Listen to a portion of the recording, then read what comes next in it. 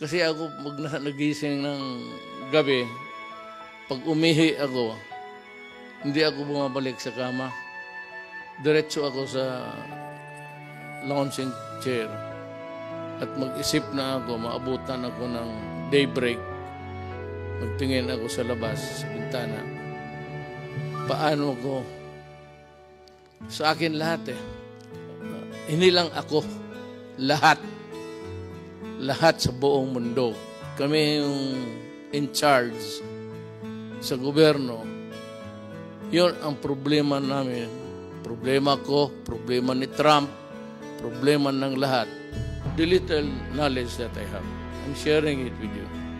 I may need more minutes or hours to talk with you. But at least kung makinig kayo, you'd be able to understand even my paradigm, ang paningin ko sa buhay. At ang paningin ko kung saan ako tatagal. Saan ako pupwesto dito. Sabi ko nga, nakatutok ako sa bintana. Makita ko na lang. Kaya may tulog ako. Kanina nagising ako mga 3 flat. Pag dalawang beses ako before getting to bed, and once talagang mag-ihi ako sa beses umaga. Yung gabi, gising ako.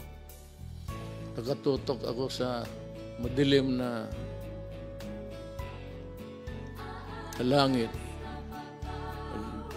Well, it's a private thing, but nagdadasal ako. Basta nagdasal ako para sa bayan ko. Alam mo, tulungan ninyo ang gobyerno, ang bayan natin.